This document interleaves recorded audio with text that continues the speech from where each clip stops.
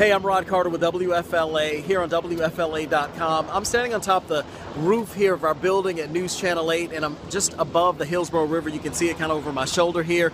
Here's the deal. You can see the bridge up there. That is because a barge carrying some sort of crane has hit the bridge, and the crane tipped over into the water and is somehow entangled in the bridge. So both directions of Kennedy Boulevard are shut down right now. Traffic is being rerouted around this area until they can get this whole thing cleaned up. You can see there's Tampa police, the water units there on scene. Also on the bridge, there's also TPD blocking it off on both ends. So if your travels take you in this direction, you definitely want to choose another route. All right, we'll keep you posted right here on WFLA.com and, of course, on air during our newscast, the next one being first at 4.